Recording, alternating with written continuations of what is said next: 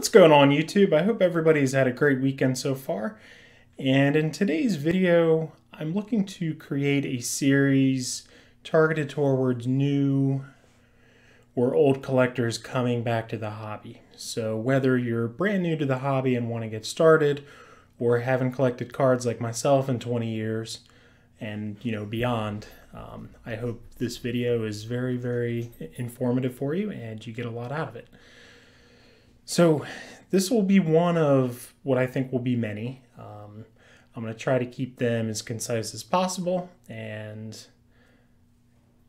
that's about it. So the first topic in this video I want to talk about are buzzwords. So if you are not familiar with card collecting or have been out of it for quite some time, there are a few key words I think could be very informative for you to know what they are. The first word is relic. So in the early 2000s, these started to pop out a lot. And I remember my first ever relic was a 2001 Tina Martinez piece of the Bat card. I still have it somewhere. But essentially what relic means in today's terms are any game-used memorabilia or player-worn memorabilia on a card. So a bat, a glove, a piece of the ball, piece of the jerseys are very common. Those are all considered relics. Those are typically not as sought after as the next buzzword, and they're a little more common. The next buzzword is an auto, which is short for autograph. So there are a couple variations of these. One is an autograph that's directly on the card, signed by the player. The second is a sticker. The stickers are extremely obvious. They have a little bit of a holographic touch to them. And, in my opinion, they're not as pretty to look at, but it is still the individual's autograph. So in terms of value, I don't think there's a huge difference. The on-card autos might be a little more rare and a little more sought after. But, if you have one of each, I don't know if the value would be a whole lot different. You also may see an autograph on eye black or, different surfaces. There are many variations of autographs. The two to really be concerned about are the stickers and directly on the card. The next one, which you're probably a little more familiar with, is the word insert. So insert, to me, is just any card that's not a base card. So one that touches on a lot of RBIs hit by a player, such as an RBI Kings card. I believe those were in the 90s Fleer Ultra, maybe. I'm dating myself a little bit here.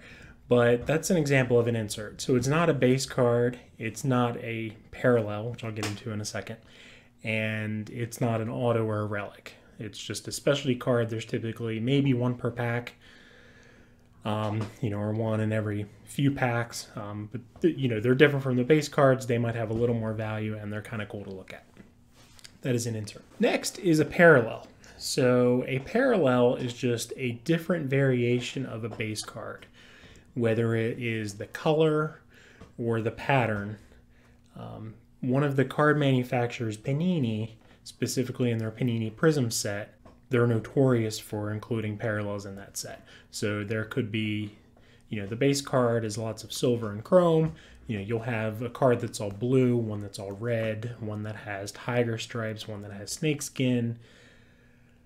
Occasionally you'll see a red, white, and blue parallel. There are all kinds of, different parallels, and typically they're going to be numbered.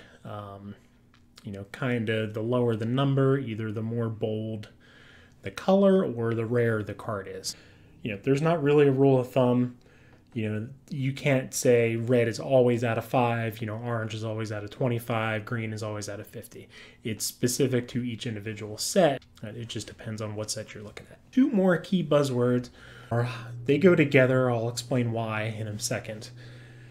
But they are hobby and retail. So retail is specifically targeted towards cards you'll find in stores such as Walmart, Target, your drugstores, and then occasionally you'll see it searching through cards online.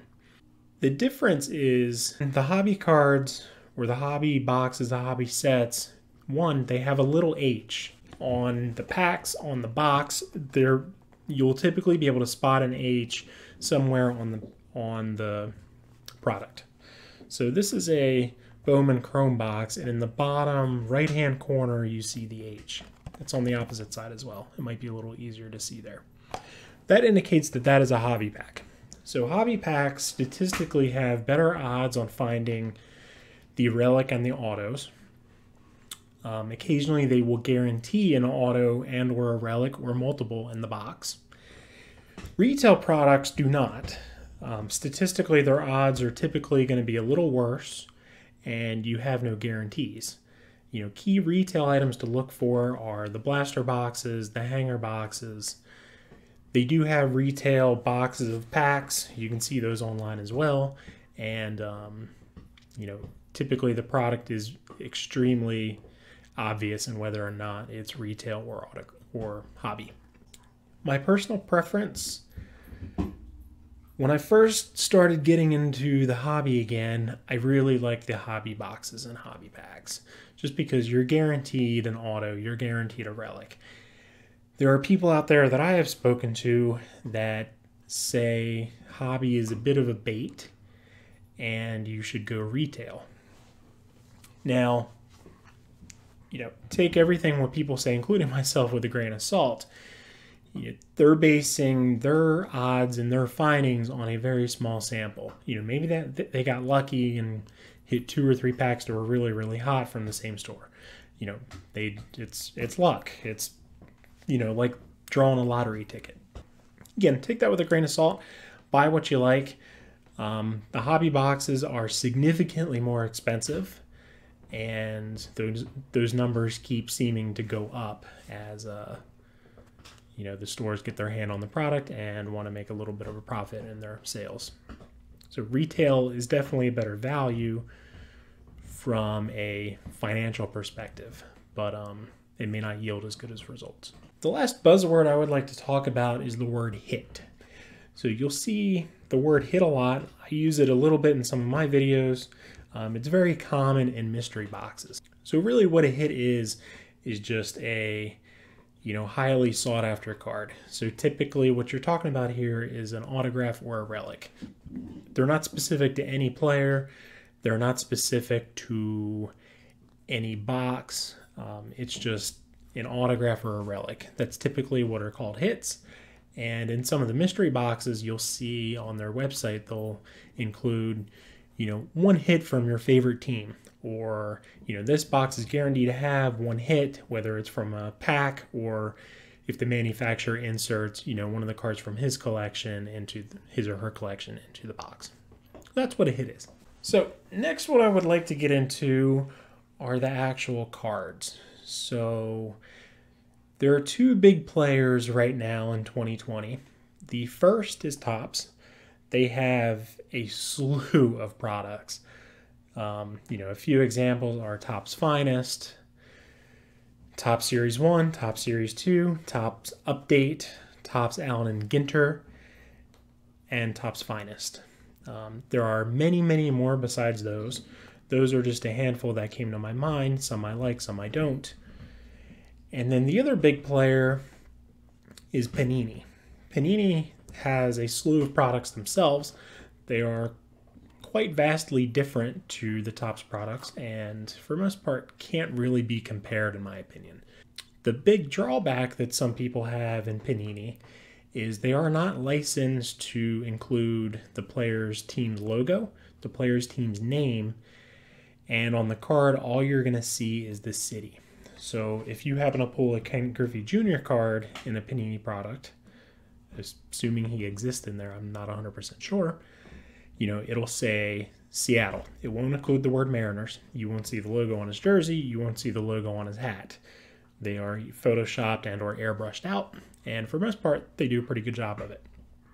In most instances, it doesn't bother me. I'm not like, hey, you know, this card really just doesn't look good because you're missing the logo or the, you know, name of the team.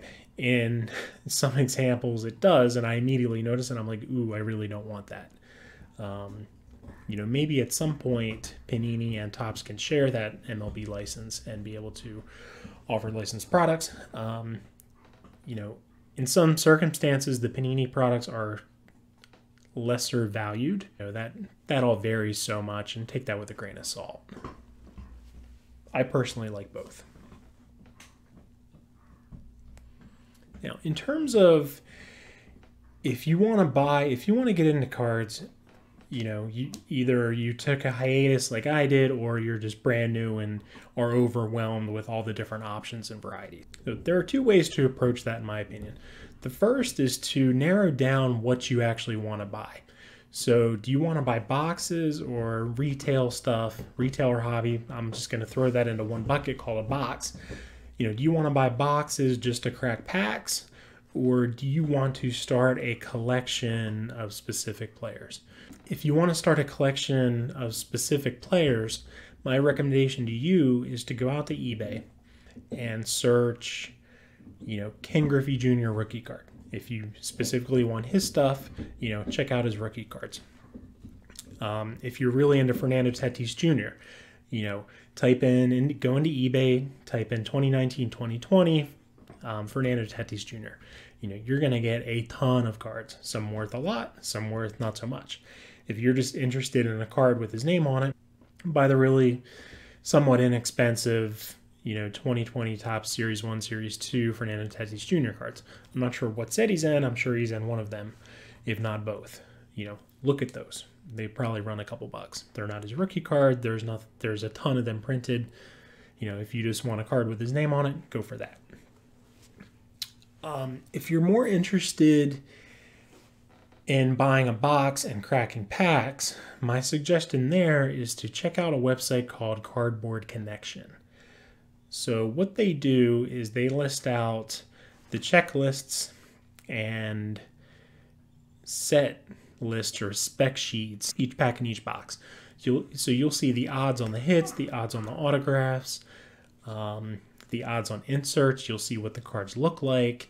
It'll also give you a checklist of a lot of players. So if there are specific rookie cards you're looking at, that could be a great tool to use to find, okay, I really want, you know, I'm going to go back to Tatis Jr.'s rookie card.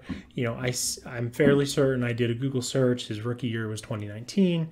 So, you know, you're going to browse through Cardboard Connection, look at 2019 boxes and find one you like, and then hopefully be able to find it to buy it. I do believe Cardboard Connection has direct links to eBay and maybe Amazon with that specific item if you're looking for it, and you know, you can go buy that box. So option number 2 is find a local hobby shop in your area or go to a local card show.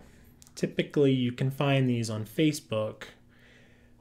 It might take a little bit of digging and a little bit of Google foo, but you can typically find, you know, local card shops on Facebook. They'll have weekly or monthly events. You know, you can see when and where that is. And second, if you just go down to your local hobby shop, typically the store owner or anybody in there will be familiar with, you know, card shows. You can also explain to him, hey, I'm new into the hobby. I want to get started. These are some of the cards I was looking at. You know, do you have them? Or do you mind if I, you know, browse through a bunch of stuff? So typically they have a ton of cards for anywhere from 10 cents to $1, you know, of rookie cards from this year that are lesser known players. They didn't perform well. They're not in the, you know, they got sent back to the minors. Who knows what reason, you know, a player may be, you know, not worth a whole lot. Maybe he's severely underperforming, and you might want to target that guy, buy up a bunch of his cards as an investment. You know, your hobby shop guy can help you with that. So if you don't want to do a lot of research on your own, you know, talk to him, be like, hey, I'm new into the hobby. I don't want to spend over $200 on product. You know, what's really, really good value? And, you know, he might say something like Topps Stadium Club. They are absolutely gorgeous looking cards. And in a hobby box, I think you're guaranteed 2 autos, and they're, you know, the hobby box is going to be around $100, $120. So that's what you can do there if you're interested in buying new cards. The next and final item of this beginning video, and this is really more towards brand new collectors, more so than existing. Existing guys probably know that these supplies have been in the game for a very, very long time, but the two things I'd like to talk about are what are penny sleeves and top loaders. So penny sleeves are great for, just bare minimum protection. They get the name penny sleeves because, X amount of years ago, they literally used to be $1 for 100. Now they're anywhere from $2 to $3 and $4, just depending on the store, their markup, and their scarcity. Right now there is a shortage of supplies because there are so many new collectors coming into the scene. I penny sleeve any card I think could be valuable in the long run, or cards that have, a little bit of value but aren't super, rare, or just cards I don't think are worth putting into a top loader. The top loaders are the hard plastic shell that a card slides into from the top. These provide a significant amount of protection, more so than the penny sleeve, as they are, hard plastic. They're a lot more durable, and things like spills are less likely to damage the card. So again, the two items that you would want to use for any card you think might be valuable, any rookie cards, any autographs, any relics, are the sleeves and the penny sleeves and the top loaders. There are also different size penny sleeves. You can get larger penny sleeves which better fit relics, which are significantly thicker cards, on average. And you can get standard ones which fit, your standard base cards. Also note, you may run into different colors and patterns of sleeves. These are typically reserved for Magic, Yu-Gi-Oh, Pokemon cards. These cards are a little smaller, and you want the backs of the cards to not show just because they're typically played in decks, as it's more of a game and less of a, collection and a hobby. So as a whole, I hope this video was extremely helpful for any new and existing collectors. If you'd like to see more, please let me know. If there's anything you want me to touch on, please let me know in the comments. I would, love to make a video on it. If you enjoyed this video and my other videos, please like and subscribe. And that's going to do it for this one. So have a great day, everybody, and I will see you guys next time.